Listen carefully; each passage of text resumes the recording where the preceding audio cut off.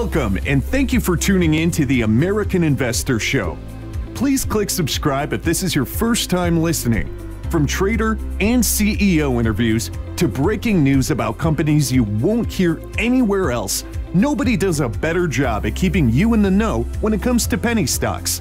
The term penny stock generally refers to a security issued by a very small company that trades at less than $5 per share.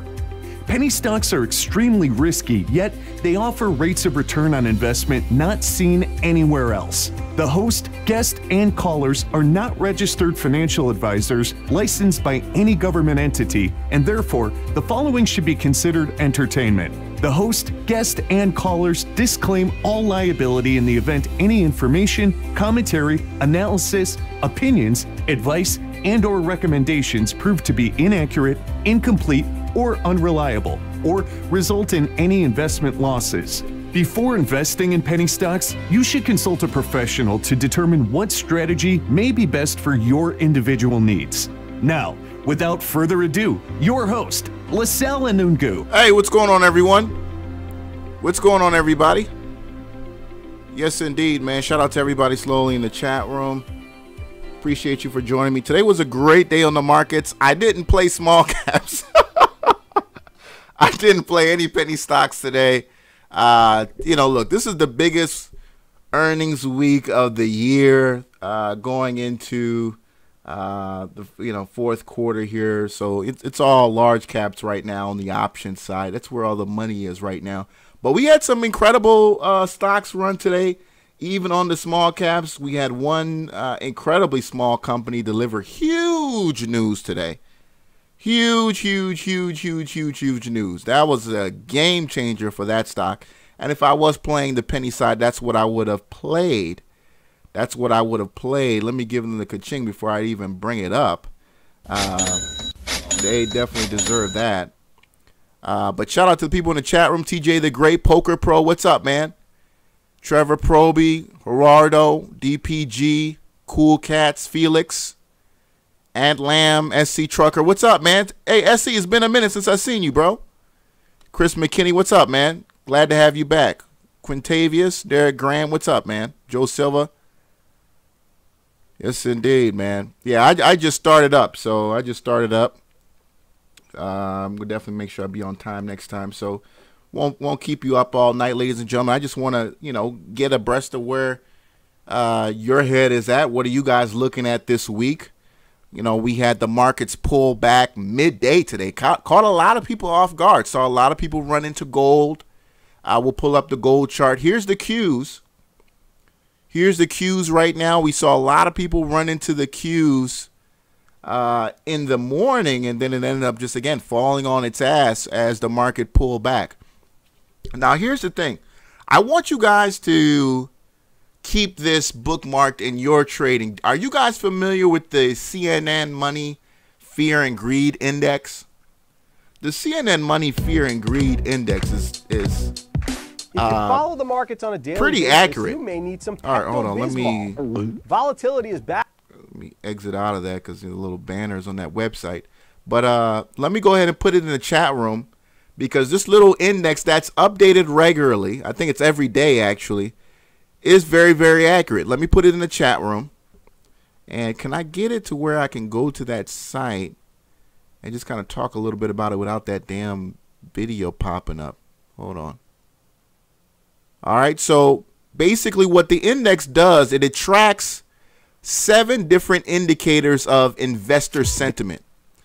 All right, 7 different indicators of investment sentiment. And everything from, the VIX and the S&P 500, certain moving days, all that kind of stuff is all added into this complicated computation. And it comes up with a number between 0 and 100 that determines where the market is. And that's levels of either extreme fear or extreme greed. And right now, we are in the area of extreme greed. And this index is actually really accurate, because every time it's gotten to that level where it's 80 or above, it becomes a very excellent indicator for a top in the market. So I posted that in the chat room. Go ahead and bookmark that if you're on the computer, laptop. Go ahead and bookmark that. Those of you guys coming into the chat room, press like on this if you can.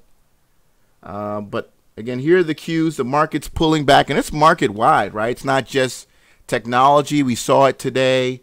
And let me get rid of my moving averages here. We saw it today in the DIA, Spider Industrial Average. We saw it in the SPY. We saw it across the board in these ETFs, the market pulling back. What was it? Small caps, IWM? Oh, IWM, same thing. Breaking below that 149.43, which I thought it would never get below. Now we're at 148.86. Shout out to Connor, because Connor, you were talking about the 149.50s, going back to options that you were holding with some November 3rds. So interesting to see that. But this candlestick, I mean, these candlesticks on some of these are pretty telling. I mean, this is very much a very bearish engulfing candlestick here, almost like a Marubozu, whatever you want to call Marubozu, some people would say. But that's indicative of a stock that's going to be pulling back, right? That's going to be pulling back, and it's well deserved. As you can see here, we've been trending on oversold levels for quite some time. We've been trending on overbought levels for quite some time. So it's time, right? It's time. Are we going to see a pullback like we saw back in August, or if we go all the way back to March or possibly June? Who knows? Who knows? But you know, it's well deserved. We can say that. We can admit that it's well deserved. Joe Silver, you said EGO is a good buy. Yeah. EGO. Wow, what happened to EGO today? Wow, look at that candlestick, man. What happened? I don't see what drove it that low. Yes, absolutely a buy. I would definitely be all over this, but I'm trying to figure out why it's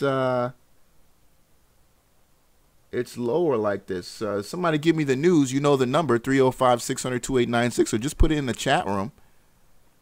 It's a dip. Yeah, it's definitely a dip buy opportunity here. I mean, at these levels.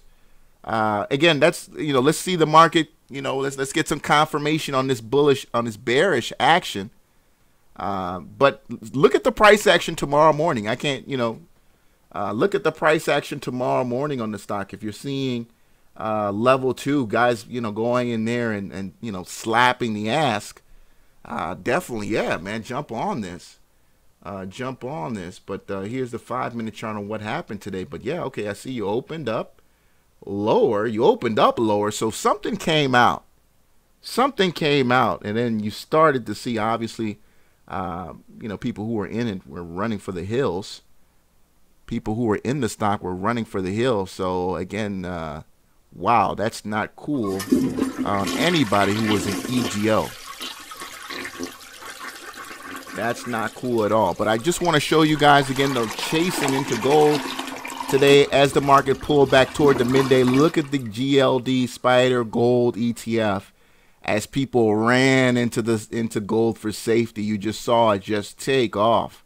We saw an increase on the VIX today. I saw, options on the GLD literally take off. I mean, these options just went nuts. We'll take a look at that later in the day. All right. Yeah, that was insane. I mean, that gap down. And again, I'm not seeing any news on that, so I have no idea. But boy, to wake up to something like that, I mean, you fell off the roof there, man. Opened up at 189. You closed the previous day at what, 216, 217 last Friday, and to open up like that, man, that's sad for those. EGO reducing its production guidance. Okay. Yeah. Okay. But as we started the show, again, this is a big week for large caps. Tomorrow morning we got Caterpillar. We got who else is going? I think it's not Boeing, but another one of those airline or type plays or huge manufacturing plays. We got McDonald's tomorrow. McDonald's pulled back today earlier than even some of the ETFs. I saw McDonald's pull back earlier than the ETFs as people are expecting world global sales to hit numbers, but U.S. sales, they still could expect U.S. sales to pull back. And by the way, if you haven't been following McDonald's, they're selling off a lot of their corporate-owned stores, and they're making it literally all franchise. McDonald's wants to go all franchise. Basically, they're not going to have any more corporate-owned stores. That's basically their get gone right now. All right, so let's go back into the penny. CGUD, OTC stock up 27%. I don't know what the volume is here. Don't know. I'm not getting a volume number in here. Don't like the chart, but hey, I mean, seeing some movement here, some volume obviously coming into the stock. Lower volume today than back there on, what is that, Thursday? Actually, no, that's the 19th. So very irregular buying in this stock there, Graham. Looks, you said it's going to be taking off today, taking off this week. All right, we'll take a look at it. The stock that, you know, I talked about last week, I told everybody it's a scam. Don't trade it. Don't buy it. It ended up running was it the next day? Yeah, the very next day after I said that. And sure enough, it did exactly what I knew it was going to be. It's going to sell off. Obviously, you're going to have some dip buyers because that's what you see in OTCs. You get guys who pump up these complete frauds, these scams, all right? And I don't care what filings or whatever. I can make all that on a printer in 5 minutes. And if it's not filed on OTC markets, it's not real. I don't care what anybody says. If it's not on OTC markets, if you can't pull it up at the SEC website, I don't believe it. You got guys posting, you know, state filings, you know, that's, anyway, I don't want to complain or sound like I'm whining, because it's just, as someone who's promoted OTC stocks, I know all the scams, and the fact that guys fell for a state filing, it's just ridiculous. Anybody, I mean, I can submit anything to about any company on a state filing. It'll take a day or two until they realize it and like, oh, no, this guy is not affiliated with the company, delete it. But you can get it filed. I can go to any corporation right now and file a change of address, a change of name. But eventually they're going to find out, and it's going to get deleted off the system, you know. Anyway, let's get back to it. DDRX up 12%. Up 12% on today's move, DDRX. And I think you brought it up, Joe Silver, last week, right? Did you bring it up on Friday? We did bring this up on our oversold plays for last week.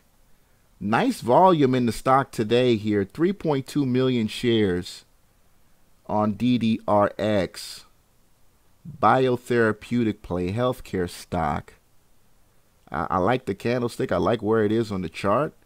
You know, figure out again what the story is behind this you know, falling window here. But I know we did brush up on it a little bit on Friday.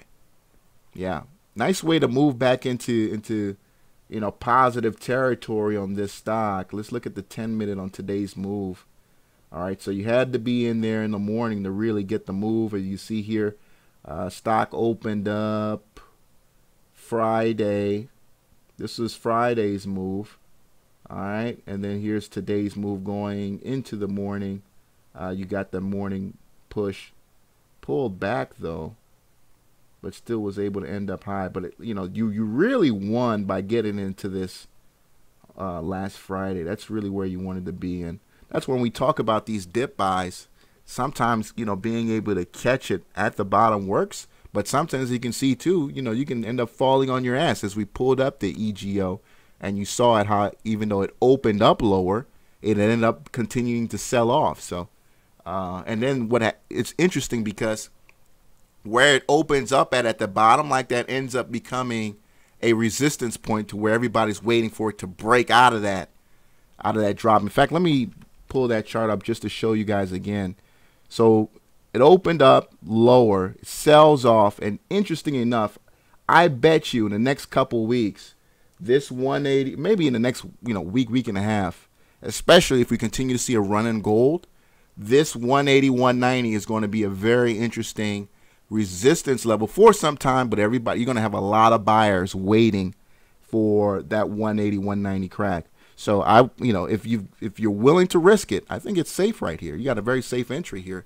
You're down 28% on the stock. You really don't have much to lose if you're being patient enough. And again, we get continued confirmation on gold buying and this pullback on the overall market. What's going on, Coralie? I'm still following what's going on in Puerto Rico. Completely sad, man. You still got people down there suffering. So, Coralie, I hope your family and friends over there are doing well. Joe Silva, do you think EGO closes the gap after a week or so? If we continue to get a bullish action in gold, yes, absolutely. But let's see confirmation tomorrow, and then let's look at the price action. What's going on, the Tom G? Can I recommend a source to learn options? Man, Tasty Trade. I mean, they got a channel on YouTube. They got a website. They're live every single day. Tastytrade.com, or go to YouTube. Look up Tasty Trade. Watched a lot of Tasty Trade videos. Another guy on YouTube, Sang Lucci. What else? TD Ameritrade. By the way, have you guys who have TD, have you gone and checked out the free resources now that they bought out Invest Tools? Now that they bought out Invest Tools, all the Invest Tools like learning stuff, it's all under education in TD Ameritrade, and that shit is really good. Those videos are really, really good. I mean, those are the same quality of videos that you got guys out here selling it to you for $300, $400 a month, and TD is giving it to you free of charge. You can literally sit there all day and watch hours upon hours of videos and all kinds of information.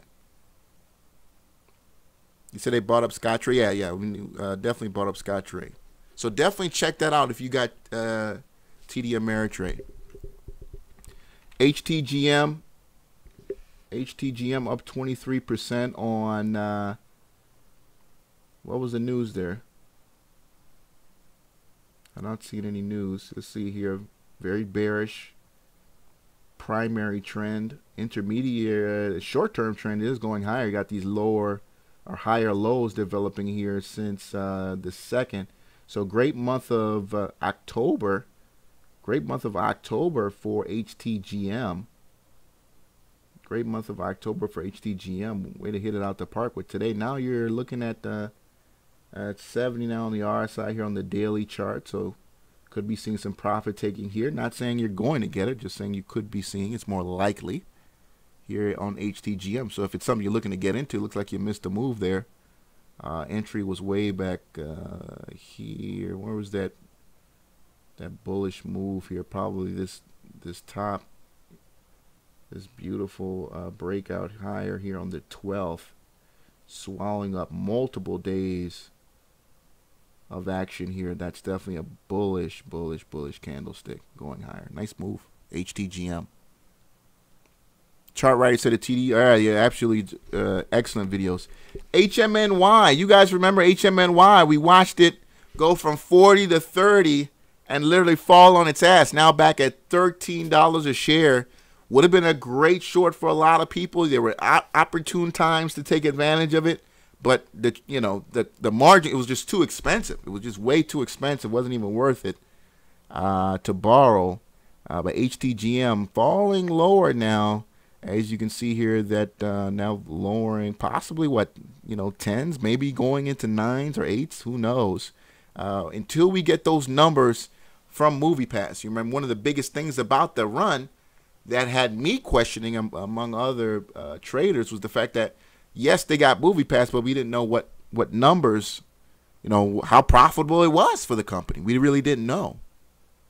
We didn't know how profitable it was, and now as you can see, traders aren't waiting to sit on those gains. They're taking it and leaving. All right. And who gets left holding the bag? Guys who jump in late. WMT, Walmart. When is Walmart earnings? Interesting to see Walmart not pull back today with the rest of the market. Walmart now overextended here on Walmart, up 1.38% today. Yeah, on Walmart, $88. Walmart, $88, man. This was a stock for a long time. Couldn't get out of the 50s, 40s. Now we're looking at Walmart, $88 a share of Walmart. Boy, I'd never imagine myself saying something like that on Walmart. RSI oversold, yeah, on Walmart. Is it going to keep going up? I mean, look, you know, we've been in 80s for almost a month and a half on the SPY. So figure out when earnings is. I have a date here of 11/16. I'm not sure if that's right. Here on TradingView, they kind of are off 1 or 2 days. So what's going on, David? Investors hang out in the building. DXTR, DXTR Surgical. DXTR Surgical up 17%. Again, no news. No news. I see some news back on October 9th, but no recent news besides this technical oversold level that got a lot of people coming in here. Interesting volume here at these lower levels. Look, all these buyers coming in and take advantage of that oversold move. The stock was already pretty liquid, about 7 million shares being traded daily. But that oversold move brought in more volume. 37 million shares traded today. 37 million shares traded today on DXTR. One of the biggest gainers on the market, but it did not come close. It did not come close to SNES. I saw that ticker the whole day. I just kept thinking Super Nintendo, Donkey Kong, and all my favorite games that I grew up with. SNES. I mean, that's every time I see SNES, I just think Super Nintendo, bro. I can't. Street Fighter, NBA Jam. You know, that's all I think about when I see that. SNES brings a lot of memories. This company, $15 million market cap to start off the day, right? Comes out at 8:30, right? It came out at 8:30. They came out and said they had a partnership deal, a distribution deal for one of their drugs with the company, what was that? Univar. Now, Univar, I looked this up earlier today. Univar has a $3 billion market cap. Univar is a big-ass fucking company. Now, Univar is not necessarily big here in the state. I mean, they're big here in America in a certain respect. They're not as big as some of the, like Merck or, Pfizer or those. But they got, huge international holdings like Mexico and stuff like that. They make a lot of third-tier drugs and whatnot, copycats. And they came out and said, hey, we got a distribution deal with Univar. And the market, interestingly enough, didn't respect the move in the morning. Look at the volume that came out in the market. And I made sure, I was like, did this really come out at 8:30? And yes, I do see the article that, the press release, and it did say it came out about 8:30 in the morning, almost an hour before the market opened. So I don't know if somebody else spread the news or there was another article posted, but all the volume came in at about 11:30, 11:45. So you had almost an hour and a half when really nobody really was. I mean, you had an incredible move from the morning. You had some people who were watching the tape, right? And seeing the press release.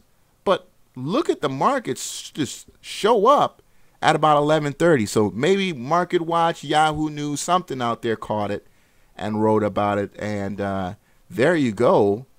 Breaking that morning high set up there at 215. Just annihilated that. Just again, annihilated that morning high. And let me give you that bomb on that one, man. Just way to destroy that ticker. SNES. There it is, man. Well, I use Equity Feed for my news. Equity Feed has a news feeder built into the app. It's a news streaming thing built into the app that, updates 24/7. All right, updates 24/7. And You know, you're seeing news, and news is posted, you know, whenever these companies put out news, some more important than others. Like, for example, right now, I just saw at 8 o'clock, ALXN, which is, you know, too expensive, but FDA just approved one of their drugs. FDA just approved a drug on ALXN. Now, this is a $100 stock, so, I mean, not much you can do on that in terms of, you know, shares. But, you know, so yeah, it's a live streamer. Again, equityfeed.com. Get 2 weeks free, no credit card required. All right. Let's take a look back at the pennies. AMED. Athlon Medical. Athlon Medical. Now looking at the intraday chart. Let's look at the daily. Yeah, I'm not feeling this, man. I'm not feeling it. Obviously, it had a really great day a couple days ago. Couldn't hold those gains. Nobody wanted $3 in that stock. Look at that, back to 99 cents from $3.80. Not even, what is it? Not even a month ago. Not even a month ago. So lost well over 90% of its value. You know, almost 90% of its value in about a month. So sad to see in that stock. So sad to see. Saw you guys bring up this renewable energy play, GEVO, up 9%. You know, people talking about GEVO again. This is a stock that I never thought people would start talking about again. But here we have GEVO, you know, putting up some gains today, up 9% on GEVO. On GEVO. I'm thinking you're talking about FVPD. Or Poker Pro? Were you talking about force protection video? A stock that will get to a penny and then come right back during the day? What's going on, Habib? HCHN. Aculon Pharmaceuticals. Aculon Pharmaceuticals down 3%. Don't know much about this one. I know we brought it up here before. Bad Scientist, what's up, man? Hello, you there? Bats, can you hear me? I'm not hearing you, bro. Can you hear me, Sal? All right, there you go. Loud and clear. How's everything going? Good, good. How are you? Yeah, not too bad, not too bad. I had quick questions for you. This is a questions time, and maybe I can throw in a couple of tickers. So for something like SNES, how do you play that going into the second day? Because I've noticed with a lot of these stocks, I mean, this is a wonderful, you know, bullish multiple candle engulfing signal. How do you play this going into day two? Would you be playing it long on a 5-minute? Would you be looking to short it? How exactly would you play it? Well, if I was interested in this stock, I think you got a lot of day traders into this who are looking to sell to somebody tomorrow. So I'm looking for buyers, you know, who are jumping in tomorrow on these on the market open. But I'm looking for the people who are in today to sell to those buyers. And many of them are in heavy. So I'm looking for a dump between 9:30 and like 9:45. You're going to get between 9:30 like 9:45. You'll get a run up, but then eventually everybody wants to dump, right? Because somebody wants to, you know, it's like hot potatoes. So I'm looking for a big dump between like 9:45 to about 10. And if you ever think that you're going to get another run in that, you'll see it between you know 9:50 and 10:15. If you'll start seeing people dip buying into that sell-off, because you will have a morning panic sell-off into this, and that's just guys who are in it today who are looking to dump to somebody tomorrow. And a lot of people do that. And in stocks like this, they're very good where a guy will come in at 350 and sell pre-market tomorrow. If he doesn't get his ask pre-market, then he's going to wait until 9:35, 9:37 and dump to somebody there. He's been literally in the stock for over the course of overnight, but actually in the trade during business hours, less than, 20, 30 minutes. So that's kind of how you'll see a lot of people play something like this. So I wouldn't even touch it until the stock pulls back, and you'll see if there are any dip buying, you know, in the stock tomorrow morning. Right. And would you do this on a 5-minute time frame? I know recently you've been talking about going on a longer time frame. Yeah. For this one in particular, I would probably stick to even a 1 or even 2 minute, because this is going to move very, very quickly.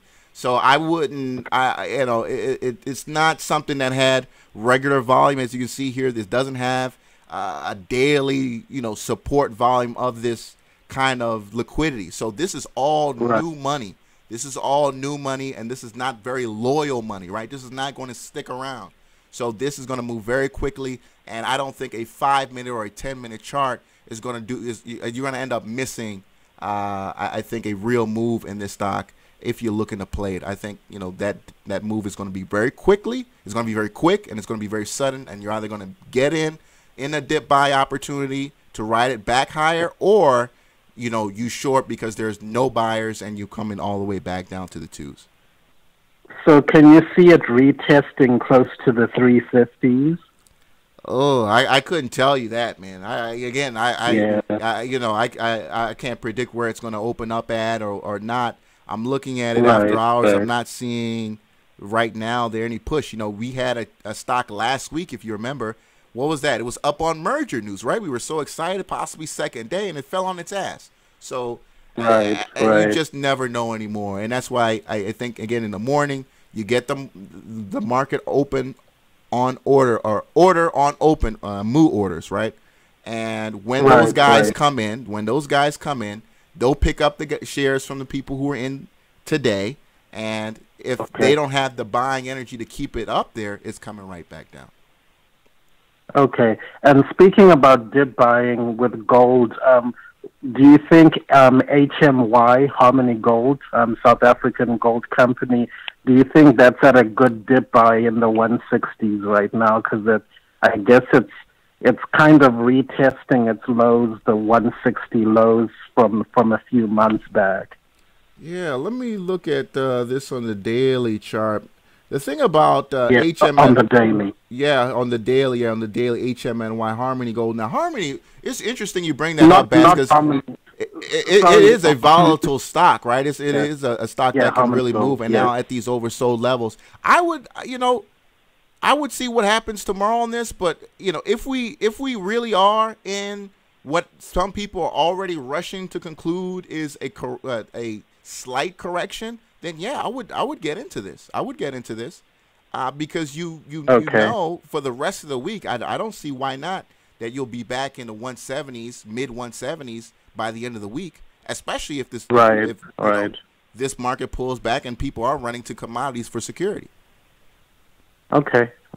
Yeah, because I just noticed, between June and July, you did have that. It kind of stalled out in the 160s, so I was wondering maybe it's going to use the 160 support level to bounce off of. But obviously, if it breaks below that, then you're looking at kind of like a new short-time low. I agree. Yeah, and when you look at the gold chart, just keep following that. Make sure you're following the price of gold, because again, that's really going to determine whether or not you see guys start running to some of these miners, to find volatile plays that they can take advantage of. Cool. And then last question, DOLV. Why did DOLV move today? Did it move?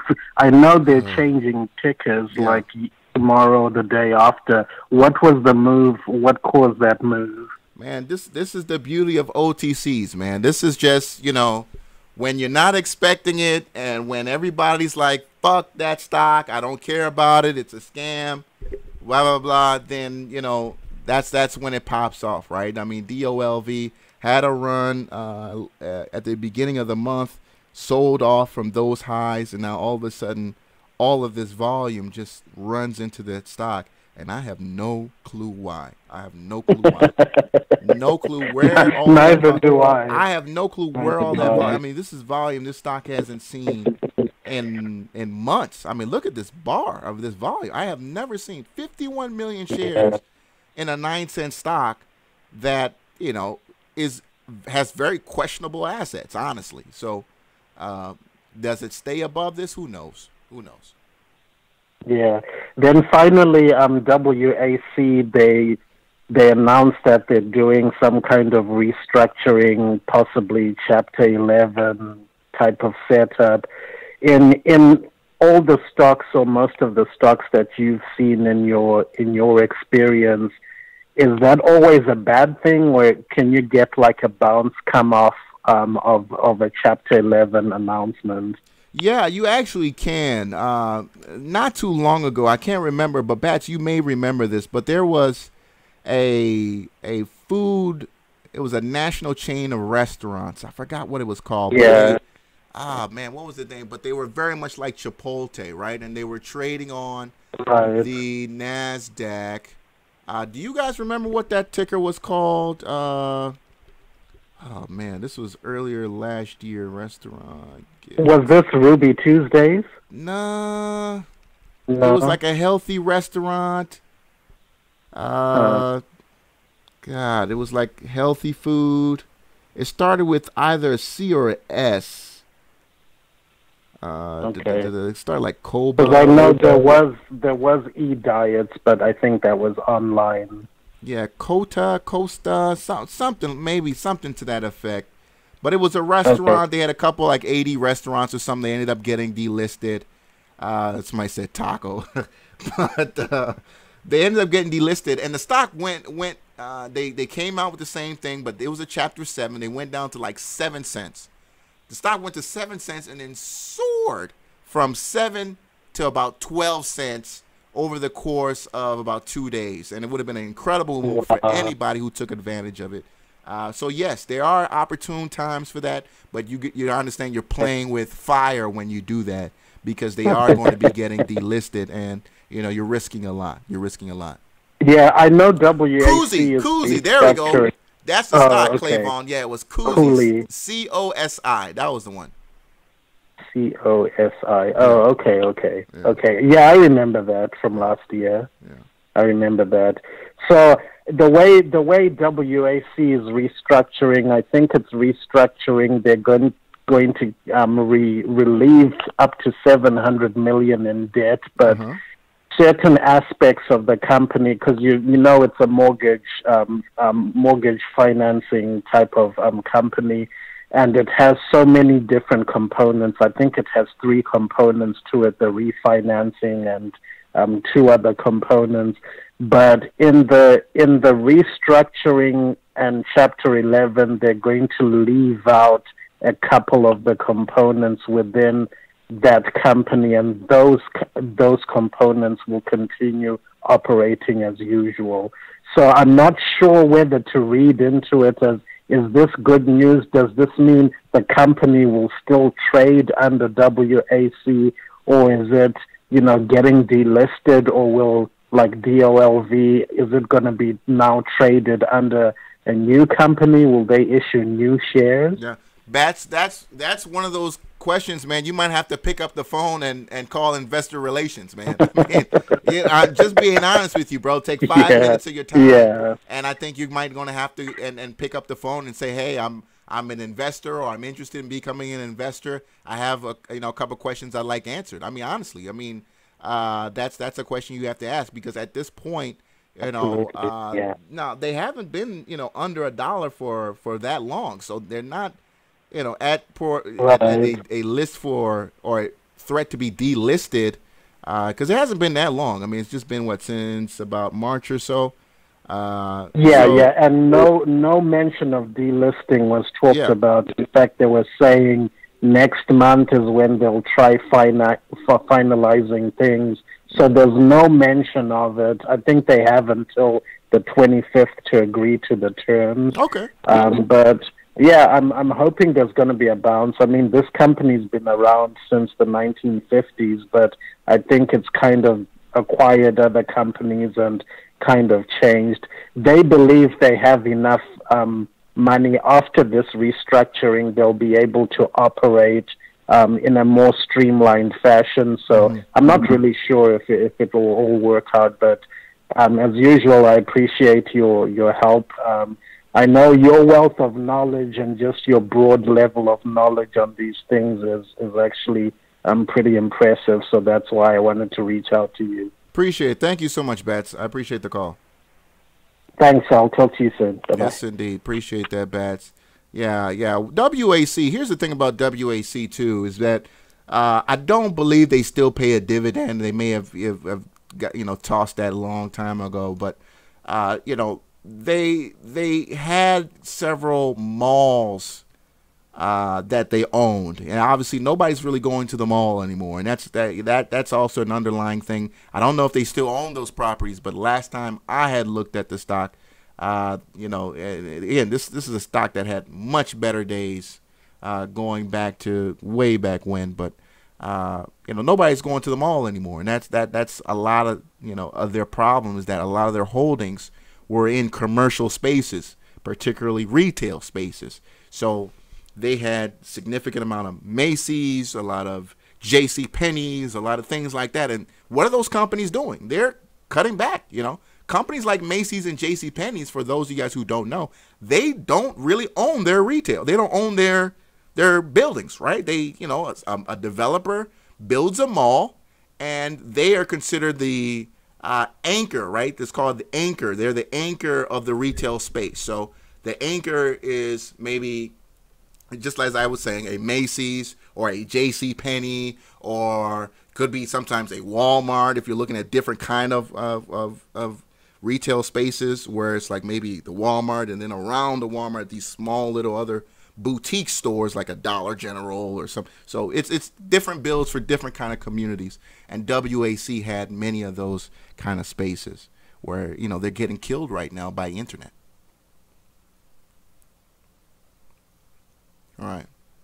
So getting back to this, somebody's saying DOLV float. Well, you guys are loving DOLV, huh? I mean, let me know. I mean, you guys are saying got a lot of assets. Is it still a Chinese company? Higher level, is this still a Chinese company or no? Clayvon said, yeah, you get most of your shoes online. Yeah, man, I was shopping for shoes over the weekend, and I just happened to remember about Reebok, and I was like, oh, damn, I forgot about Reebok. Reebok still exists. So I go to the Reebok website. Reebok has one shoe, one basketball shoe. And it's like the old ass Shaqs. I was like, damn. Reebok has really fell off, man, from the 90s. They really fell off. All right, let's get back to it. SOL. Rensola American. Not seeing much on that one. I see here it is up 17%. Again, very bearish primary trend. The only thing that's unusual is that move today. But again, you left a lot of people up there. 319 pulled back to 276. So not too much commitment out there. These long shadows, man. That's very indicative of a lot of anxiety of those higher prices and a overall lack of commitment. So here's the stock for the day. So you moved higher on relatively low volume. I mean, only 790,000 shares traded. Look at the volume just die after 11 o'clock. Not too many buyers who are able to keep those higher prices. And because of that, guys start having to lower their ask, and therefore buyers lower their bids, and there goes the price down to 276 from that 314. All right, so volume is what this stock needs if you want to maintain those higher prices, but I would stay away from that right now. GSS, somebody bringing up GSS. Yeah, obviously, look, with the market, again, if this bearish market does in fact confirm tomorrow, yes, you want to look up some of these gold miners that have been beat up over the last week and a half. Someone bringing up GSS. Not bad. I think you can pick up some better gold plays, though. Let me pull up my list of gold. And I think you could put up some better ones with some. That one's got decent volume, right, though. I mean, that 1.2 mil. MUX, here's another one that's pretty beat up. I like MUX when it moves. Here. Oh, just below. my 209 support. MUX. I would get back on MUX though again if we get that confirmation tomorrow though. This is the one that can move really nicely when you get back to winning again on gold. Another one, IAG. How's that looking? I like IAG a lot too because this one moves along with gold. In fact, if you pull up the gold ticker, there it is. That's gold. That's IAG. See that? That's IAG. That's gold. So very, very similar chart movement in both IAG and gold. So I like gold. You know, obviously it's pulled back recently, but again, if it starts winning again, boom, here's the expected move higher. Not the cheapest stock in the world, right? Not the cheapest stock in the world, 573. You're gonna have to add some size to it. But again, if you just don't want, but you want a similar move, then you might have to go on the option side to really take advantage of that.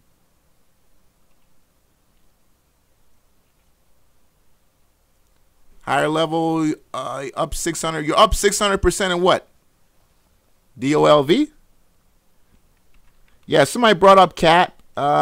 Great day for me today on CAT. I made about, what, $1,200 today on the market. I posted that on Instagram as well as Twitter. Played Caterpillar excitement in the option space. I'm going to possibly, more than likely, play the downside tomorrow on Caterpillar because we're overextended here. I was just playing the excitement as people were going to load up into earnings tomorrow. So you had, interestingly enough, I don't know where that came from, but you had the stock. Here's Caterpillar. Just kind of show you what I did today. On Caterpillar, you had this interesting midday dump. I don't know where that kind of came from. So had multiple opportunities to play this on the option.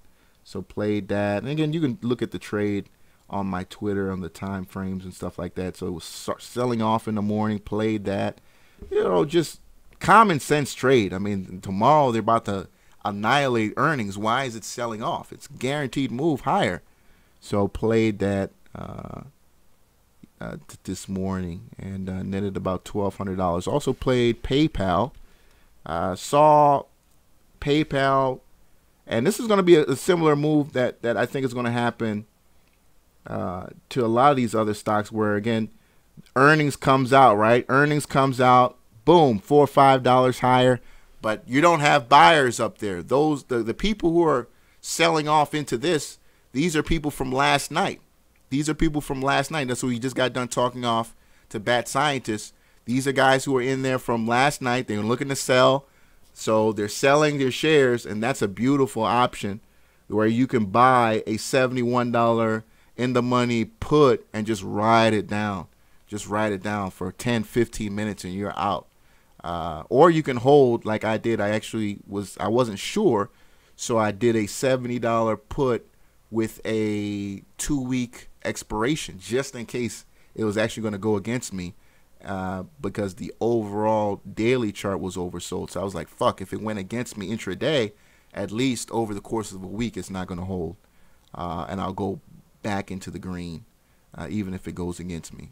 So took the $70, ended up closing at $69.80. I ended up selling too early. But nice on PayPal. Yeah, all right. Appreciate that, Bats.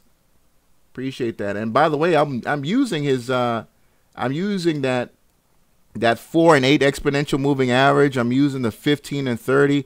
I've really simplified trading to simply the RSI moving averages, maybe MACD, Williams R once in a while, money flow here and there.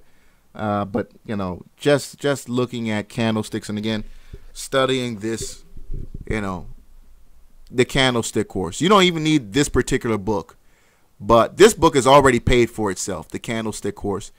You can get this on, it is on Pirate Bay. So, I mean, if you want to, you know, if you got a e-reader, all right, if you got an e-reader, so you can actually get the actual book. I got the actual book because sometimes I don't like having to wait till this thing to charge. But just go to Walmart, get yourself a little $40 tablet like this, bro. Get yourself a little tablet like this. You know, download some books, bro, and feed your mind, man. feed your mind. You'd be surprised. $40 at Walmart, $50 at Walmart. You don't need something fly. And all the free knowledge and free books. And let me give you the link to my library I love to get books off of. Again, shout out to who gave me this? I think let me shout out my man real quick because I want to make sure. I think it was Dave. Yeah, Dave gave me this. Dave Thomas gave me this.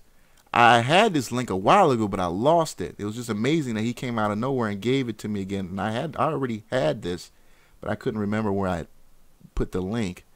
But here's the link to one of my favorite PDF libraries. There it is right there. It's the trading ebooks collection. That is a torrent that I used to give out here, but that's the actual torrent. All the books in that torrent, but on a website. You can actually just go there, click on the book that you want. It goes straight into the PDF. You can just save and download as a PDF and then put it on your tablet or on your phone and just read it, bro. You know, an hour a day, dude. An hour a day. You'd be surprised how drastically it improves your trading. You don't got to be in front of, you know, a tablet or something for 5-6 hours. Just an hour a day, 30 minutes a day, you know, until you get it done. Anyway, let's keep moving. Somebody bringing up BYOC, Beyond Commerce. BYOC, Beyond Commerce. Beyond Commerce. Like, I know you guys are loving these OTCs, but I can't believe you guys are missing out on some of these. I mean, this is a huge earnings week, and you guys are playing, you know, OTCs right now. Like, I mean, do what you do, though. Do what you do. I mean, don't get it twisted, but mix it up a little bit, man. Mix it up a little bit. BYOC up to, oh, actually, no gain today. No gain today at all on BYOC. 2 cents a share. 2 cents a share, BYOC.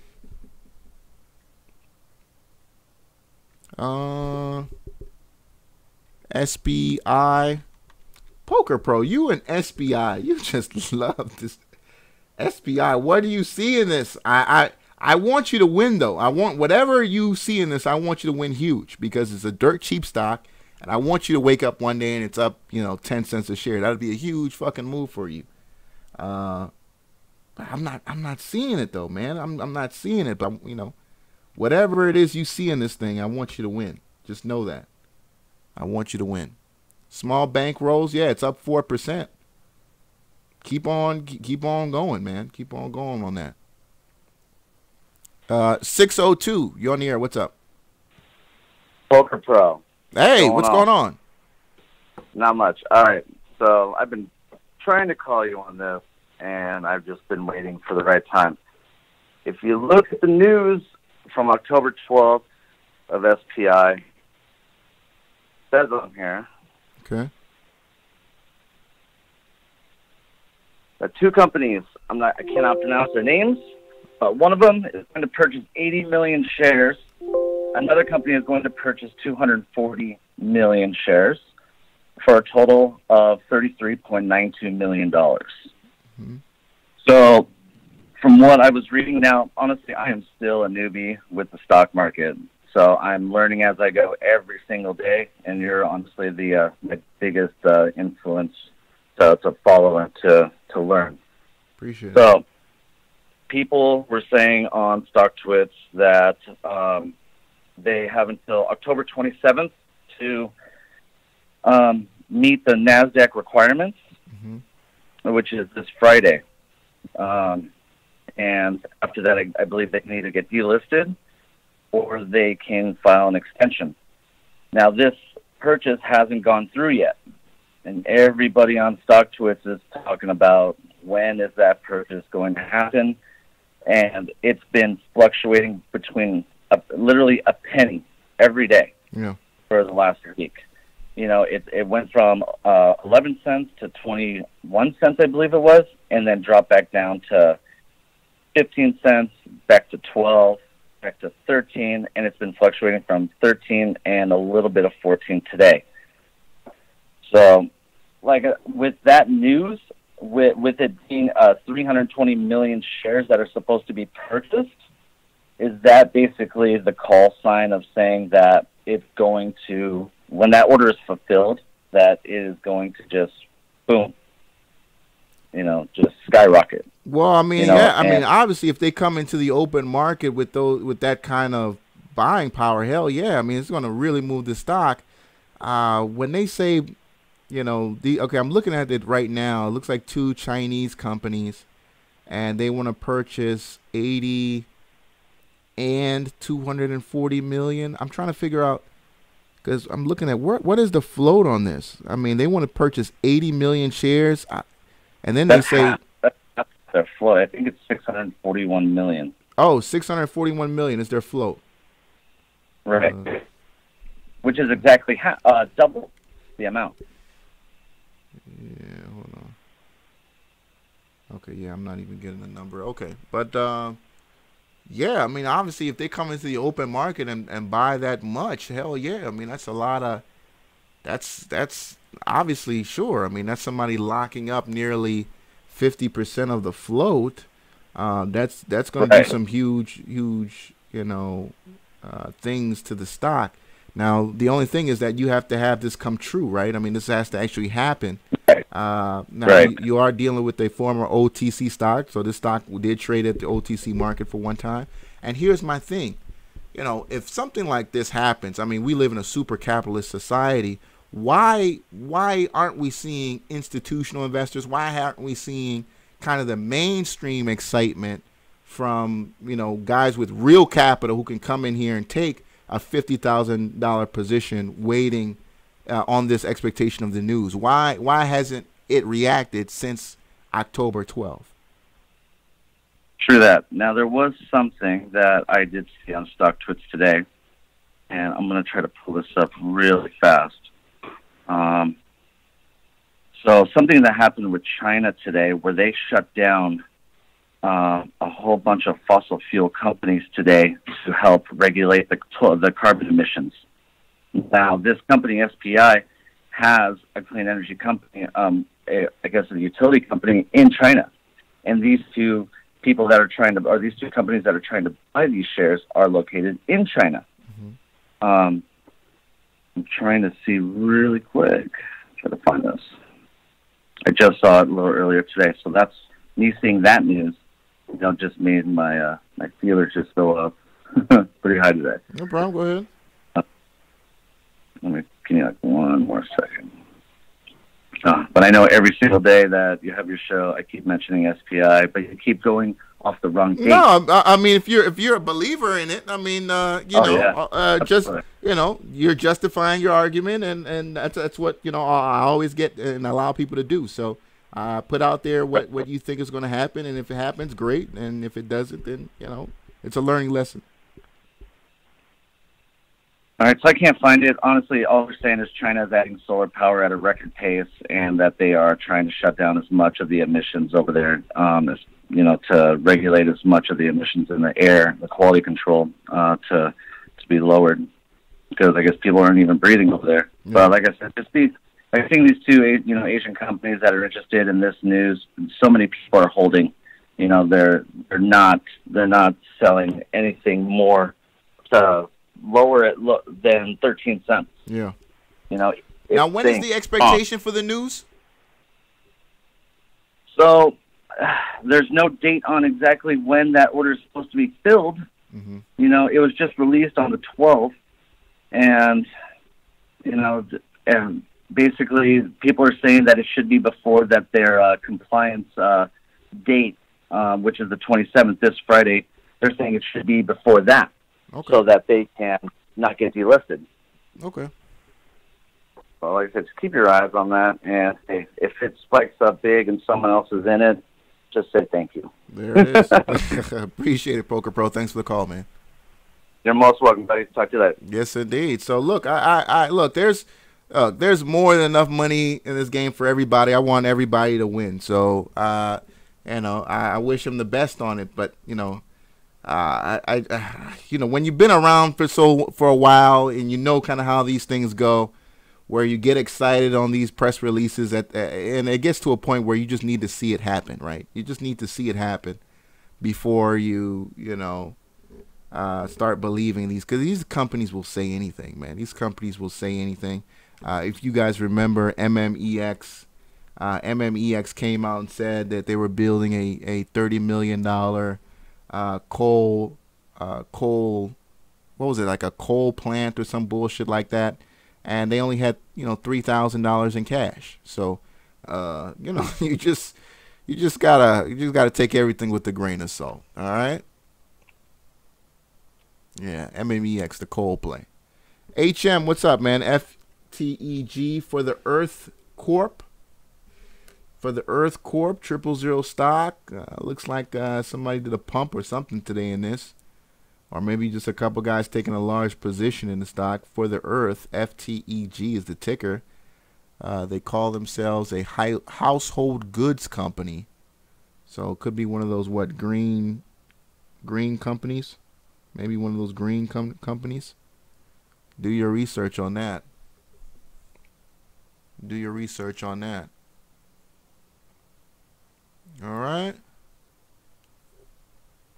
What do I think about Ripple? You know, I'm not the biggest fan of Bitcoin, man. I'm just not, you know. But I shout out to all the people who are playing it and making money, man. Shout out to all the people who are playing it and making money. The only thing about Bitcoin is I feel like, you know, unless you were in back in 2009, 2010, 2011, you ain't really making shit.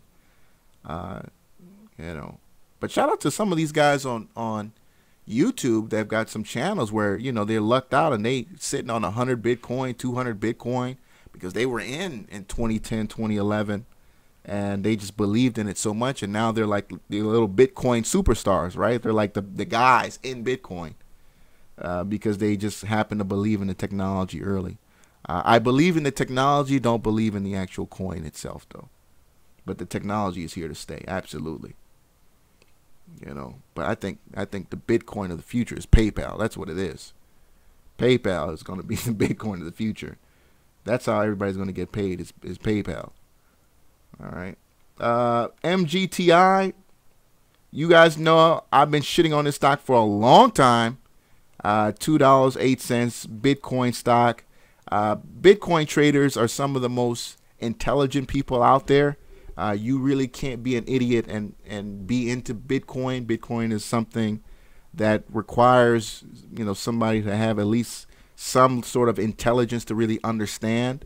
And guys who are into Bitcoin are going to buy Bitcoin and other alt currencies, cryptocurrencies. They're not going to buy Bitcoin stock, right? So any kind of Bitcoin quote stock, that's automatic short, because you're dealing with equity traders, and equity traders are not Bitcoin traders for the most part. And they're going to look at your company a lot differently. And that's what's going on with MGTI. You know, it's you know, Bitcoin traders are not putting their money in equities. They're putting their money in Bitcoin. Every dollar they can get, they're buying in some alt currency, some ICO, some, you know, every dollar they can get. So any kind of Bitcoin stock, that's a short. Short. CBIO, Catalyst Biosciences, down $2. Down $2. I really want to know what you guys are looking to see to move tomorrow. Obviously, you know, when it comes to the small caps, you really can't pick them, right? You can't really just say, hey, this is going to move tomorrow. Obviously, we saw SNES. That's an automatic look tomorrow in the morning if you like the small caps, to see what is going to happen, or what's going to happen to that stock. And you got to look at to see where, you know, the morning you know, futures are for the market. Let's look at investing.com, and right now we're up. We're actually up in the futures market. S&P 500 futures are up 2 points. NASDAQ futures up 10 points. You know, but that can change. That can change. That can very much change. Euro is up. So dollar is down. We got a cheap dollar so far. Gold is up 2 points. And by the way, we saw the VIX go higher today too. We saw the VIX move like 12% today. VIX, yeah, there it is, 11.3%. We saw the VIX move higher today. That was interesting too. And by the way, I've talked about that too. You have volatility traders. You have guys who only trade volatility. All they look up is trading stocks in the VIX, or they're playing the UVZ or something like that. UZY. What's that one that they play where it's like VU? It's like, it's a weird one. It's UXV. What's that one? Hold on. UZ. It's like the spider SPDR volatility. What is that one? What is that ticker? It's like the UV something. It's gonna bother me if I don't get it. UVXY. There it is. Yeah, it is UVXY. Okay. Yeah, you got guys who play this, the UVXY, and all they've been doing is shorting it for most of the year, right? So every time it spikes, they'll buy puts on it and then pull it back down, or rather just follow it back down as the market continue to be very bullish. But here's the thing: this thing will go against you like a monster if you don't do it right. So as we see here, we've been oversold for a long time as the bulls have been winning. On the ETFs and the exchange and the overall exchange, but volatility, interestingly enough, coming back into the markets here on this ticker. Yeah, thank you guys, Javier, Derek, Bram, appreciate it. Yeah. All right, so ATOS, 62 cents a share. 62 cents a share. Don't know, man. This is an ugly looking chart. Look at that. It's an ugly looking chart. I see how you could have believed in this, right? And then it just fell off a roof. 251. What's up? You're on the air. What's going on, sir? Hey, Anthony. What's up, man? Nothing much, man. I'm glad you're back on the air, man. Back the real network. Absolutely. Appreciate it, man. Been missing you here and there because been finishing up a job I'm working on and got trying to get started on, for November. But anyway, I mean, I know you own your own company, so you're doing what you got to do. Oh yeah. I'm interested in this. I'm looking at this ticker VSAR. Okay. Yeah. Tell me something about it. I see it had a gap down. Yeah. VSAR, man, this has been one of those ones that, I was in it for a while and, a nickel here, a nickel there. And it was it was killing me because it wasn't getting out of these levels, right? And it had some hope at some time where we thought it would move. It just never ended up going anywhere. Let me pull up maybe an hourly. You'll get it closer to see.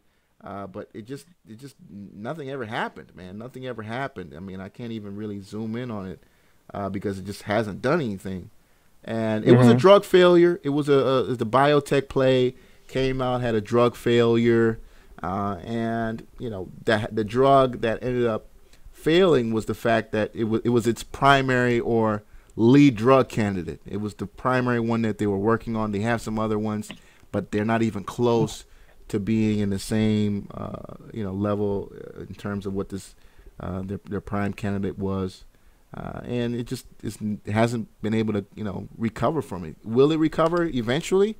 The technicals say it's supposed to, but it doesn't have to, right? So I mean, that's just where it is right now. This is another one very similar to OTIC, where you had a lot of guys who, again, another drug failure and a lead candidate drug, and it just never has recovered. So it can happen like that, and there's so many other better plays right now.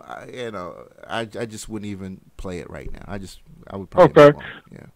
Yeah, because the question that I was going to ask you, African and black scientists, was what would be a good one for another long-term play? Because I'm looking for another long-term play to put some money into to situate myself, position myself, so I can hold it for a long term. So that's what I'm looking for now.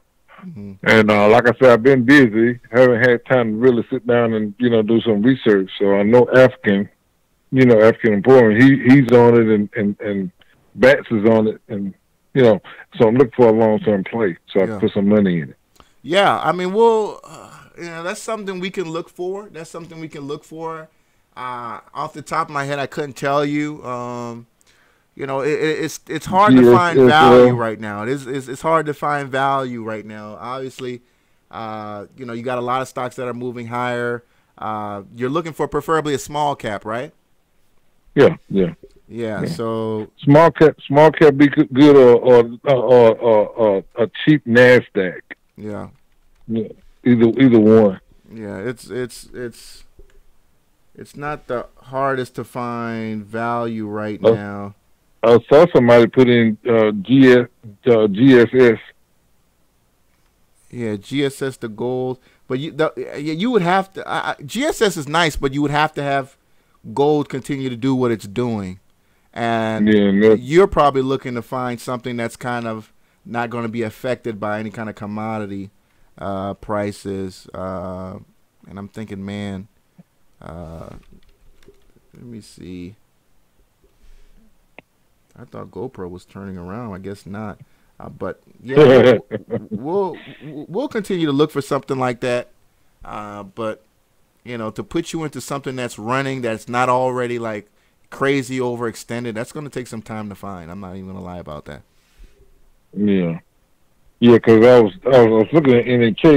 NK did a little thing on the little news that they had, but now it's going back the other way, going against itself. Yeah. But that's good too for me, because like I said, if it get to, I know they're gonna get back down to, they may, but I doubt if it get back down to $1.20 or 30.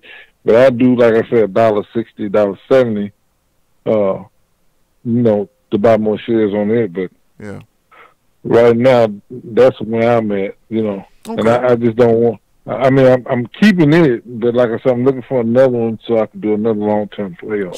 Sure. Yeah. Obviously, at those levels, Anthony, you already know. I mean, $1.50, $1.63. It's not going to have the prettiest chart. You're going to, see some ups and downs in it. It's going to look probably pretty choppy.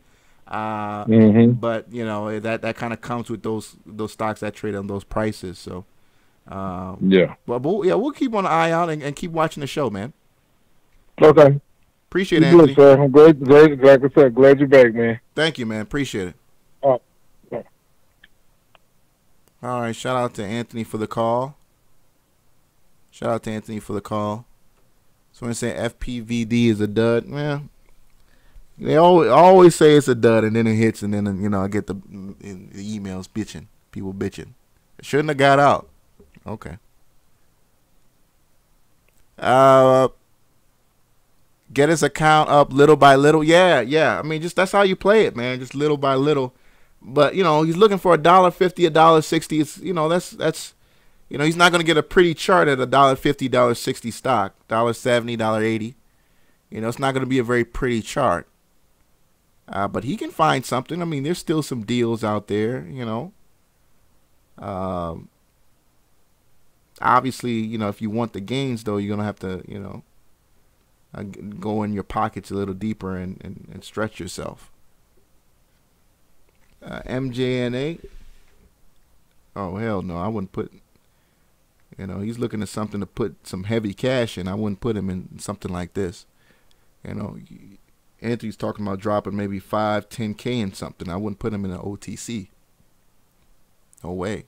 Not for that kind of money.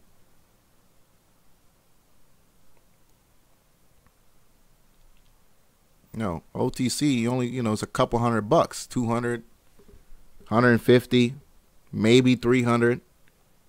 Maybe that. I'll never go more than, maybe 750 if you really believe in it. But I'd never go, you got guys who put 2,000 or 3,000. Fuck that shit. And then you're wondering why when when it's time for you to close, you can't get out because nobody else is hitting it for $1,000, $2,000 worth of shares.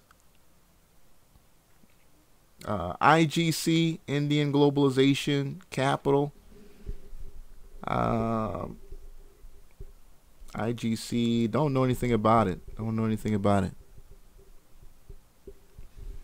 ANTM. ANTM, 195. Anthem. Okay, this is what? Blue Cross Blue Shield, right? Blue Cross Blue Shield. Yeah, he pulled back. Let me see here. This was that news when I think Trump came out and said he wasn't going to give them the payments or anything like that. Yeah. Don't know too much about healthcare stocks in terms of the insurance, on the insurance side. But I know United Health puts up some really stupid numbers. There's United. There it is. There's United Health. United Health has got like a NVIDIA stock chart, man. This is insane. And by the way, NVIDIA can't lose on NVIDIA. You can't lose. Stock pulled back a little bit today, but if there was one recession-proof stock, it could be NVIDIA, just because the technology is just going in that direction. You just, I think you can't lose. Obviously, you know, you got a lot of money in there that if the market goes bearish, you know, it's going to come out and ETFs are going to thin out and they're going to have to rebalance and close positions and sell shares. And so it'll get hurt, but, you know, you're not going to see NVIDIA crash like you'll see many others crash. DEST. Destination Maternity. Okay, yeah. Somebody tell me what's going on with Destination Maternity, man. I mean, you know, this is a what, mother, yeah, for pregnant mothers, right? They sell like pregnancy clothes and shit like that. I always get them confused with Dress Barn, which I think Dress Barn is publicly traded. Isn't Dress Barn? I think Dress Barn is publicly traded, right? Or they used to be. I think they used to be. But Dress Barn, I always get them confused with Dress Barn. Dress Barn stock. Yeah, okay, so they're under Ascena Retail. Okay, so they used to trade themselves. It looks like they got bought out by Ascena Retail Group. ASNA. Oh wow, this is definitely shitted on itself. Okay. Ascena Retail. All right. But yeah, I mean, let me know what the story there is on DEST. I mean, they sell, you know, maternity clothes. So are we going through a baby boom or something like that? Where's all this, you know? And the volume is quite unusual for the stock. So I'm thinking this is what, a pump or something or what? Because this wasn't very liquid or as liquid before. And now here we have all this volume coming in. You know, some of these guys in these chat rooms, you can't trust them for shit. Look what they did to people in SRAX. You remember last week with SRAX? Look what they did to those people, man. That was horrible. Just shitting on people. They didn't give a damn. Like, hey, guys, everybody jump in with us. SRAX. You can look up the tweets on Twitter. They ain't give a damn. Just left people in the dust.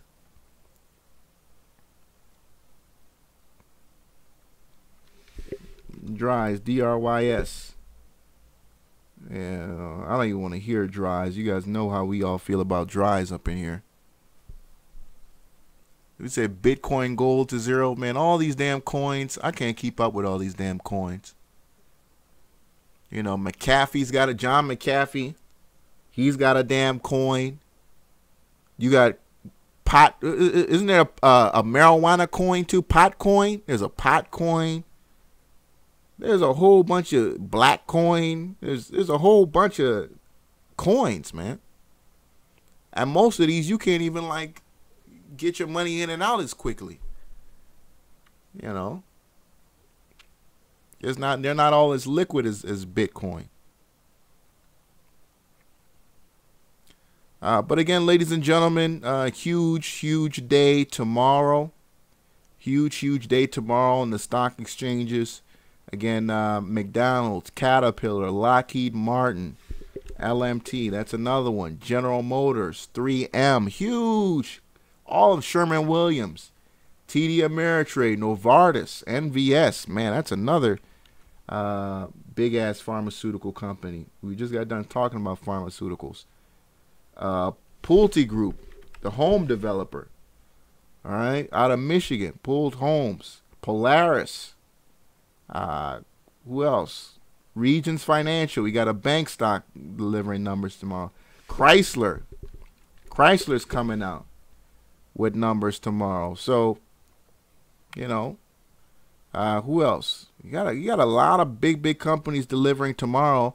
Later on in the week, we get Google. We get who else? We get Google. We get a whole bunch of other names. Twitter, Ford Motor Company, American Airlines on Thursday, UPS, Comcast, Union Pacific, Charter Communications, GNC, Western Waste Management.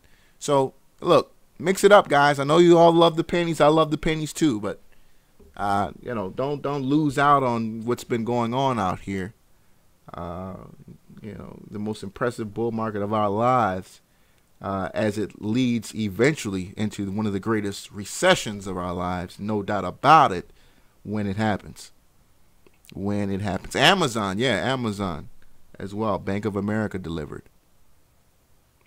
Said tomorrow's going to be a green day. I expect tomorrow to be a green day, especially if we get big numbers out of Caterpillar, 3M, and Lockheed Martin. The S&P 500, Lockheed Martin, Caterpillar, and 3M are pretty large in that grouping. So if they deliver numbers, I think they in themselves are going to be able to keep the market afloat in the green tomorrow. We saw that a couple days ago in IBM, where you had IBM, a couple days, or the 18th last week, where IBM came out with these stupid numbers. Nobody even imagined IBM. Good God, we talked about it on the show. Like IBM, where did these come from? Incredible earnings for IBM, and now it's pulling back a little bit, as it was expected to do at these levels. But with that being said, they kept the market green. IBM kept the market green just on them alone, because IBM again is in the Fortune 500, and then that's just based on its market caps. But it hasn't been something that's brought the boys to the yard, but delivered last week and kept the market up. AMD earnings, yeah, AMD earnings as well. When is that? Is that the night? When is AMD earnings? Tomorrow? Okay, tomorrow AMD earnings? Okay. Tomorrow AMD earnings. I expect them to beat. I don't know if they're going to get it like last time. If you guys remember, everybody was looking for 15, and it got to 15 and just sold off, right? They got 15, got to about 1562 at the open, and then just you had 6-7 days of just insane selling. So AMD has a tendency to do that. If you look up, actually didn't do it that time, but if you look up AMD, that was a miss. It hit then and it sells off. So this one was an unusual one. This one was that January 2017, all right, where it hit and then it ran for like almost 2 weeks. But the last time it hit, great numbers, but then it sold off because of those higher. They just wasn't. And it was at a resistance point. So if you get it tomorrow, AMD, you open up 1550, 1560. Understand you are at a resistance point for the stock, and it could very well sell off again. So be aware of that. But AMD doesn't do very well at the 15. Doesn't like 15 too much. GE, you got to go long on GE, man. GE, you got to go long on GE. In fact, if we look at GE real quick, on the options chain, and if I pull up GE, let's look at GE options. If I'm you, I'm going for the January. I wouldn't even, there's nothing else, I wouldn't even touch anything else in 2017, 2018. If you know what's going on with them, I wouldn't even touch anything else. And basically what I'm going to be doing is, let me see here. I'm going to be looking for the 2019 $18 put, right? This is gaining in value. Look at this open interest. This is actually gaining in value. 2019 downside protection, and then your upside, I'll probably go with your $28, or no, maybe 60. I would even go further out. I would do a $35 right now on the 2019. So you got protection both ways. If the stock falls on its ass and you get below 18, which is very likely, you win on either way. You're going to fall on your ass on the call, but you're still making money on the long. On the put. So as the put goes into the money, if the stock goes down, you end up selling the put for profit. And if you get a turnaround by, middle of next year, June, maybe even, as early as April of next year, you still have the call till 35, right? That expires at the end, at the beginning of 2019. So you can end up selling this $35 call that you got here for 14 cents. You can sell this maybe one day in July or possibly even September or October of next year for 70, maybe 80. Again, it doesn't even have to be at $35, right? It could just be halfway there. Imagine if you get back to 27. You know what I'm saying? I'm just thinking. But that's if I'm going to play it. But you got so many other things that are moving in between. Then I wouldn't, that's if you're going to do it and you got that extra cash to lay about. That's if you got the extra cash to lay about. Said when buying options, don't forget about the theta. Yeah, you can. That's it's so far out. You don't even have to worry. It's so far out. That's not even, it's those are concerns, but they're just so far out. You're paying for the time, and when you take the cost of the auction divided by the time, it's it just makes sense if you got the money to lay around. That's the only thing. A lot of guys don't have the money to lay around like that. And if you look at that open interest, I can almost guarantee you that is institutional money as well as bank. Bank is institutional money, as well as guys who've just got a lot of cash that they can go ahead and play those. Equity Facts earnings tomorrow. I wouldn't touch Equity Facts tomorrow. Although they could put up some good numbers, right? They came out and said that, even though they had did this horrible thing, that, they were making money on it. They, in fact, were richer than they've ever been. So that's Equity Facts for you. So it could very well beat earnings, but by all means, I'd be on the put side of whatever number comes out. That's amazing. I'd definitely try to time that top. It's like I'm going to be doing tomorrow with Caterpillar, because that's going to sell off as well too. But this one, the daily chart isn't that bad, right? It's not too bad here, and it's been pulling back from that top, pulling back from that bottom when that news hit the wire, and things have been cooling down a little bit, but still a lot of bad news still yet to come on Equity Facts. There's a lot of these district attorneys and not district attorneys, but these, what are they called? The state lawyers. I forgot what they're called. There's title for them, but the head lawyer of the state. Forgot what he's called.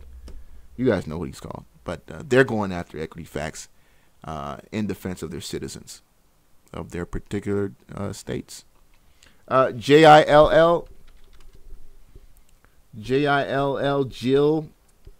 women's apparel. Yeah, here's the thing about Jill. You probably moved back into the green, and we pulled this up last week on Jill. We pulled this up last week Thursday on Jill. You do, I think you move back into the green, but you don't stay too far in there. You don't stay too far in there. Again, this was retail. The stock was already not necessarily doing the best. The company just got, man, look at that. The company just started trading again here in April. I think this was a company that was trading, went private, and came back. You do your research on that. But boy, look at that, man. This is, come on. $12 to start. This summer you were at 12 something, 12.40, then you got into the 11. Now looking at that, $5 a share. $5 a share. That is just a monster kill. Monster kill. That's just horrible. Horrible. All right. Can I talk about my philosophy on trading options? I only play the down. I play up and down, but I only play extended, overextended or overbought situations. Just like I play stocks, just overextended or overbought. I don't try to, play the middle of the range. I don't know where the hell the thing's going. Overbought, oversold. That's all I play. I don't try to, guess where it's going to be a month from now or 2 months from now. If I'm, unsure about how soon it's going to get in the money, then I give myself time on the option. If I'm pretty confident, then I'm going to take expiration that's ends the same week that I'm trading. But that's pretty much it. Yeah. It said who's short Jill? Somebody did. Somebody did. Somebody shorted the Jill. Yeah. Somebody did. Yeah, we did talk DOLV. We're about to close up the show now. Again, guys, this is a great week of trading. Not necessarily for the small caps. This is definitely a large cap week, right? You're still going to see news. You're going to have those one-offs in the small cap side. So keep watching the news releases. As we saw today with SNES, which is probably the most important stock to watch tomorrow on the small cap side. But other than that, you really don't have much else going. We talked about, getting some bearish confirmation tomorrow. But with the numbers that are going to be expected out of many of these large caps like Caterpillar and 3M, they may very well keep at least the S&P green. I don't know about the Qs or the tech stocks on the NASDAQ side. Maybe later in the week we see a rebound in those, but I consider to see probably a continued sell-off in that. Mira Barack 5-day challenge. Mira Barack is hilarious. Is anybody working with him? Mira Barack is hilarious. I like Mira Barack because I think he's guy's a killer trader, makes a lot of money.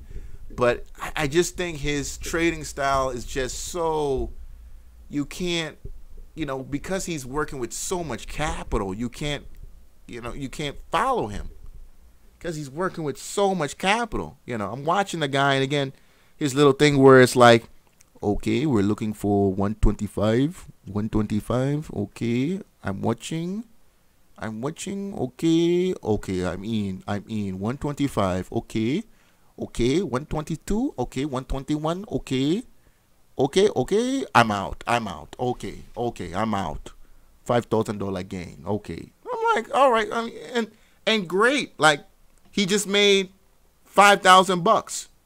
But if you look at his system, he took a $60,000 position. Like that was a $60,000 trade, bro. That was a $60,000 trade. And he was in for like, a minute, if that. So he doesn't need, so if he gets like a 2% move on 60,000, that's huge. That's a huge win for somebody working with that much capital. Yeah, Desert Edge, absolutely. He's a millionaire many times over. And the thing about Mira Barack is that I can't get anything. I think he made his money before trading. I mean, trading made him more money, but he made his money in something else. You know, but the stock market, again, is about scale, and the more money you have, the more you can win. The more you can win, and it doesn't require you to necessarily need a big move to make. If you got $10 million bucks, dude, you can trade with $1 million every day. You get 1% a day. That's maybe not 1%, but 2%. That's all you need to continue to make a killing for yourself, right? To just continue to just kill. 80% of all publicly traded shares on the NASDAQ and the Dow are owned by the top 10% of this country. The top 10% owns 80% of all tradable shares on the NASDAQ and Dow. The top 10% of this country. So, they're in it. We're providing the liquidity, us the small money. We're providing the liquidity, and they're using us to get in and out of these trades and using us to butter up their deals. And again, that's America. We live in a super capitalist society. That's what it is. And you can Google that, by the way, too. I mean, you can Google that information. That's out there. So we're providing the liquidity. We're going to work trading hours for dollars, investing in these 401ks, putting our money in Acorns and all of these other passive investing systems that continue to feed the beast, continue to feed, the wealthy of our society. I saw the new list of Fortune 5, the Fortune richest people. Bill Gates increased his net worth over the last 12 months by $16 billion. $16 billion over the last 12 months. That's insane. That's insane. He has, over the last year, he's earned more than some entire nation's GDP. That's crazy. That's crazy. Thankfully, he's a giver and he's doing supposedly good work. I've been hearing some different things, like guys out here sterilizing people and all that shit. But I digress. I heard. Don't send a lawyer my way. With that being said, folks, I'm going to ring the bell. I'm going to ring the bell.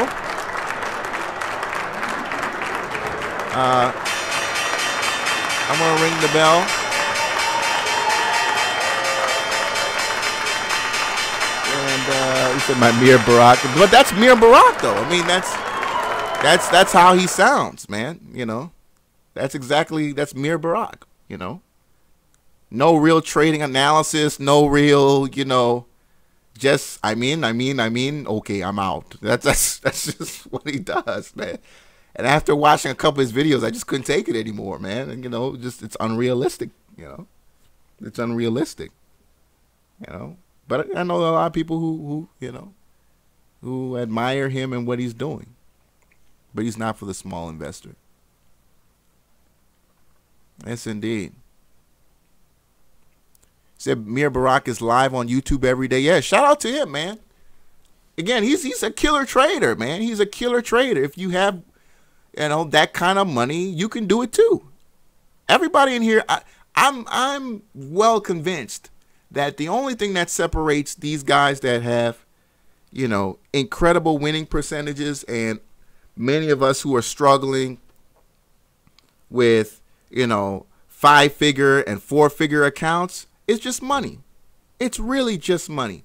Because when you have a lot more money, the pressure isn't as much. There's not as much pressure to win. And there are trades you can make that, you can't make when you only have, $5,000 or you only have $1,000 or $500. You know what I'm saying? You got guys out here who email me and they got $500. They make one bad trade and they're down to, they're 230, 240. You can't do shit.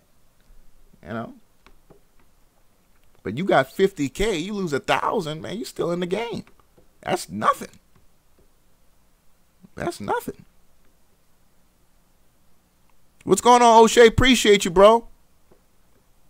Shout out to O'Shea, Duke Jackson. I'm about to do what you do. I need to get out of the country, man. I need to do what he does and get out the country. I was looking up, it's so funny because I was on his channel, his show, and he was talking to me about how he was in Uganda, and I looked up, this weekend, I actually looked up a place in Uganda. I saw a 3-bedroom, 2-bath in Uganda for fucking $300. I was like, man, let me get up on this plane. But, you know, look, it's Uganda, right? You know, it's Uganda. But they got some bubbles out in Uganda. Let me not go change the channel and change the subject too much, but they got some stupid bubbles out there in Uganda, man. You brothers need to get your passports and get up out. Go see what's up. I keep telling you brothers to get some passports, all of you. Get some passports, go to the Philippines, go down to, you know, South America, go to Africa, go to Europe. You know, well, probably don't go to Europe if you're a brother, you know, that's probably not a good look. But there's some other, you know, Eastern Europe. Yeah, stay out of Eastern Europe, not too far in there, you know. Get your head cut off or some shit. O'Shea's like, yeah, they do. Yeah, they do. They be having some stupid bubbles out there, man. Yeah, O'Shea, we can put that together, man. All right, so I don't want to keep you guys up all night.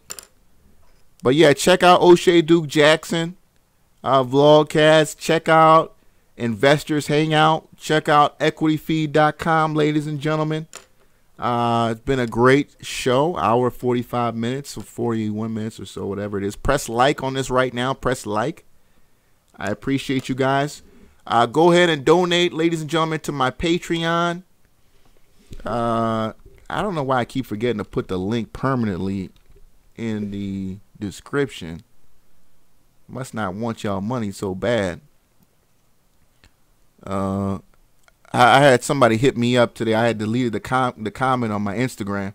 Oh, you asking people for $10, but you made $1,200 today. Yeah, that's that money is to grow, you know, to grow my wealth. It's not to spend on my show. My show is a love of, you know, the game.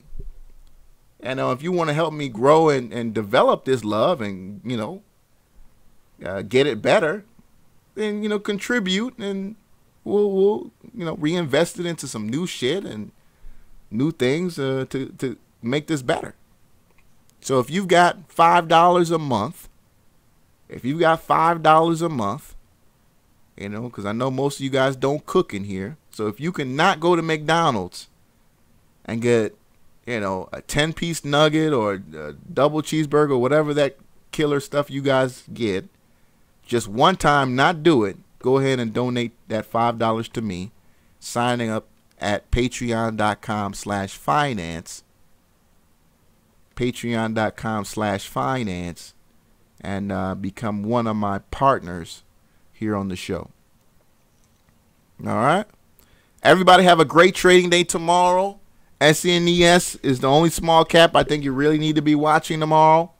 The other ones we pulled up today, again, I don't see a second day as a possibility in any of them, honestly. Don't see a second day in any of them. I did see, what was that OTC? I even forgot that OTC everybody was bringing up. DOLV. DOLV possibly could have another run tomorrow. Just because you got a lot of traders in there, man. You got a lot of traders in DOLV. So that very well could be the OTC stock of tomorrow. So look out for that tomorrow. And then any other news that comes out. But other than that, you're playing earnings. A lot of options plays tomorrow. There it is, folks.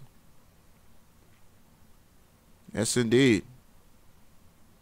So I'm saying look at the weekly. Well, I mean, yeah, look, the weekly is going to be affected by what happened today. So if you get a huge one-day move, you know, the weekly, and especially it being a Monday, right, it's going to represent the whole, and really no matter what day it is, if you got a huge candlestick like that, it's just going to destroy the whole, you know, pattern. So let's see if it holds. Let's see if it holds. All right. So peace out, ladies and gentlemen. Let me get you guys out of here correctly. Victor Pesos, NEOT to watch tomorrow. We'll see. Life for a business. Appreciate it, man. LeBron James of penny stocks. Cool cats. I'm just the one, you know, the most committed. The most committed, that's all, to this show, man. Love doing it. I'm glad you guys, you know, love watching it. Glad you guys love watching it. I could talk about stocks for like hours, man. I can just go on and on and on. Joe Silva, appreciate it, man. Thank you, sir. Appreciate it, Joe. Desert Edge. Again, O'Shea Duke Jackson, man. Keep doing what you're doing out there. Appreciate you having, you know, the time to take and to come into my chat room, brother. I appreciate that. Higher level, HM. Captain Kabongo. He said I got to exit with the accent. Maybe some other time, brother, man. Don't let me fuck it up, man.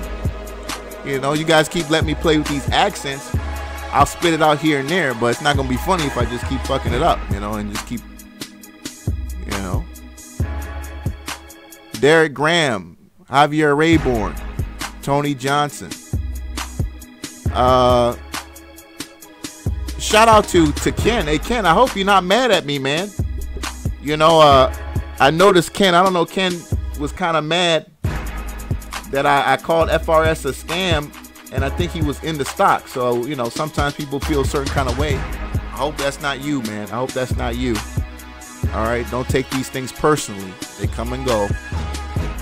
Appreciate you guys. SC Trucker, appreciate it. All my truckers, thank you, man. Appreciate you having you back in there, SC Trucker. See you tomorrow night, guys. Trade well.